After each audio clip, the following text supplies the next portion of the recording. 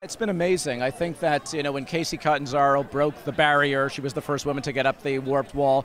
Immediately after, the women enrollment has gone through the roof. And this year we had 75,000 people come out, and 35% of them were women. So it's also a great achievement for women because they're competing with men on the same basis, on an equal basis, and that doesn't happen in any other sport.